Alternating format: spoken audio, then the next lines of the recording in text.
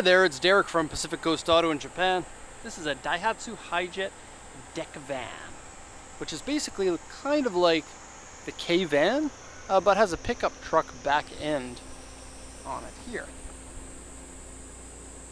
And so these are used as commercial vehicles here in Japan for people that need a little bit more room than your standard K truck, but then can go for a smaller bed in the back. Now I can attest to the coolness of one of these because we have our own similar vehicle here, and has its own little back. You can put your own things in. Look, we got jack stands, battery jump boxes, fuel in them, and then we can carry whatever else that we need. They're very useful. This one here has a bigger back in the back of it, and I just put this in. This is ours for hitting people that we don't like, and I just brought it because our back is very small and this one's bigger. And so if you put this from one end to the other, the rear end of ours goes up until the end of this bar. So this is about another 20 centimeters longer than our back, and maybe a little bit deeper, I'm not sure. In total, I think you could probably put in like, I don't know, 2 cubic meters of things into the back or so. And then it's rated here for the Japanese government as being able to carry 250 kilograms, but that's only for registration purposes. And so I think you'd be able to carry 350, maybe 400. The K-vans are rated at 350 and they can carry 500. And so this is going to be a post-purchase inspection. Wow! Oh no! I'm about to get hit by a van. Post-purchase inspection video. This was bought from the auction on request for buyer in the UK. And we'll have a look at this. Okay, so first off, we got the auction inspection sheet here. I'm going to translate this in just a second. Engine running condition is quite good. AC works. And this is a 5-speed manual transmission version. I checked the coolant and it looks okay. Didn't check the oil. The engines are right here. They're in the middle. It's a little bit tricky to check the oil on them, and so didn't do it. Let's go over to the auction inspection sheet. Well, today's not a good day for thinking. I wanted to turn the engine off while I'm doing that. Engine off. Of the things people complain in the comments, that's one of the popular ones. Dude, why'd you leave the engine running for the whole video? Well, we do like to have the engine come up to a complete full operating temperature when we're shooting it. Some cars it takes longer than others.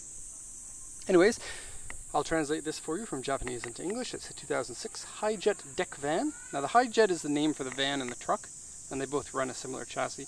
The deck van is the one you're looking for if you want that back end trunk. This one's a 2-wheel drive model, but they do come in 4-wheel drive. It's an Octarated 4 with an interior B and an exterior C. I'd say it's probably a pretty good exterior for C. C can be pretty bad or okay. In this case, it's okay. In fact, probably closer to good. It's a 660cc engine. That's super tiny. That's 0.6 of a liter. And then has a turbocharger. Puts out 64 horsepower. It's 5-speed manual. 4,300 kilometers. A nice low mileage on there. And keep in mind, these are industrial vehicles, and so more often than not, they tend to be fairly used, so to speak. Hey, that's mine.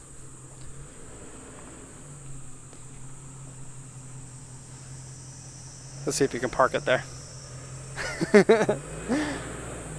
Defenders are really big for most Japanese people, even though they're deceptively small. They're very short vehicles. I was making a weird sound.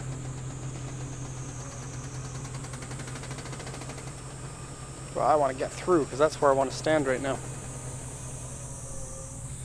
Okay, so dashboard has screw holes in it. Dashboard has a monitor screwed onto it, various scratches, dents, and scuffs, and the bed is scratched. And the Defender's power steering is making sounds, not on this car, the Defender. And that's a very common thing on Defenders if you didn't know.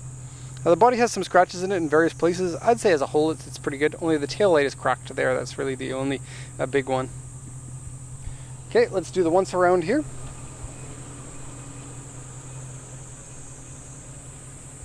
And then the footprint of these is really small. They're about Austin Mini size. And so in most countries something like this would be extremely unique It has sliding doors on both sides, and then easy seating for 4. The seats in the back flip around to give you more storage in the back if that's what you want. It has tie-down straps in the bed. Cool, very cool. I love me some trucks that are based off of cars, as you can see.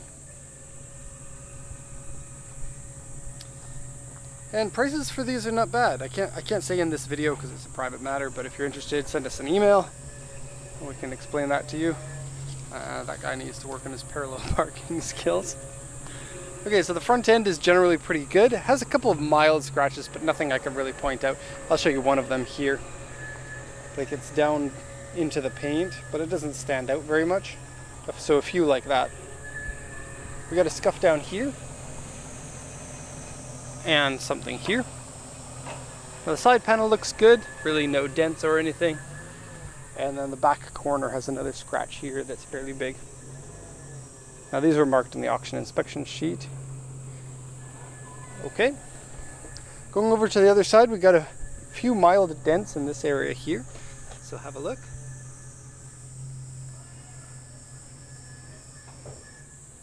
Okay. And here's the cracked tail light. Looks like they had put some sort of an epoxy on here to seal it up, but probably better just to get that replaced. Okay, that's pretty much it in terms of the damage to it, and so that's nice. Seems to be in pretty good condition.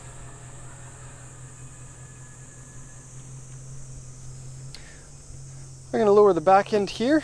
Now, unlike mine, the open deck, this doesn't go down like a tailgate. It goes all the way down like that. This could either be better or worse for you, depending on what your needs are. But if this is worse, you can rig up some wires that go from the bed up to one of the tie-down straps. And so you can have it be completely flat and level with the back. Let me just check. Not completely flat. This will be a little bit higher by the looks of it. But then if it's like this, it's easier to load things into the back if you want. And then that's a very low bed, so very easy to put stuff in. It can't carry very long things, obviously, but for something that you need longer things, you can buy a truck with longer bed. That makes sense, right? Oh, that was easy to close. Okay, so tie down hooks here, here, there, and there. Reflectors here. And a mat in the back. The underside has no rust or anything. Sign this guy. Sumimasen. I'm going to put the camera down while I sign for this guy.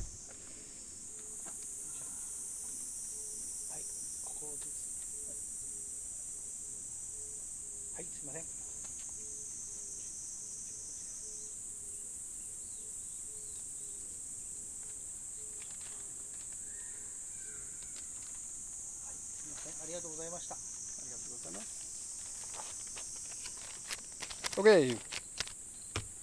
Ta-da! All done. See if anyone's still watching this video, actually. Let's go into the back. Keep in mind, both sides sliding doors, and so this is extra convenient. Kind of an annoying sound. Let's go turn that off. Take the key out.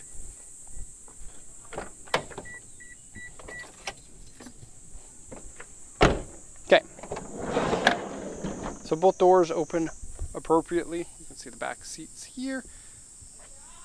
That gives you a suitable amount of leg room, despite this being a very small car. And then if you need extra cargo capacity, flip this and flip this. It becomes a little bit strange, but it works. And then it has this extra durable mat in here so that if it does get dirty, it's easy to clean off. And very easy to flip it back. You can do it with one finger. Look at that.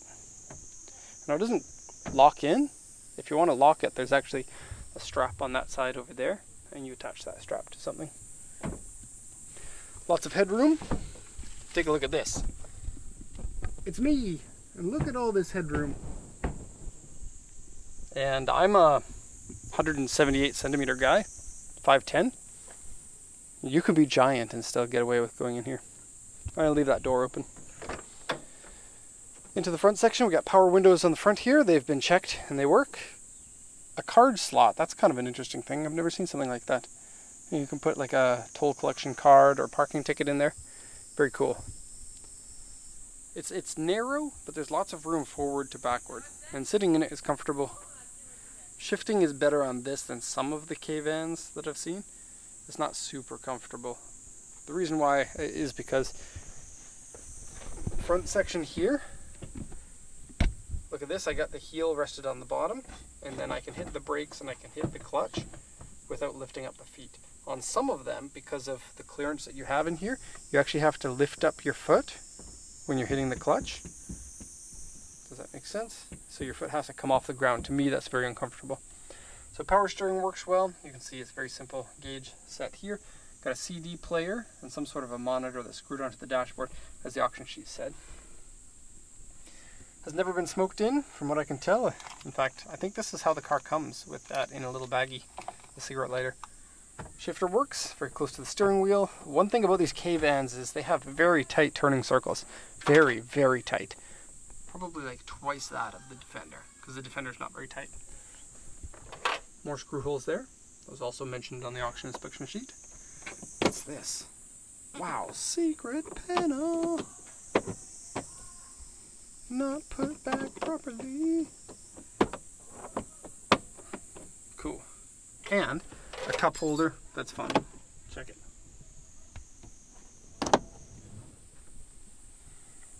Okay.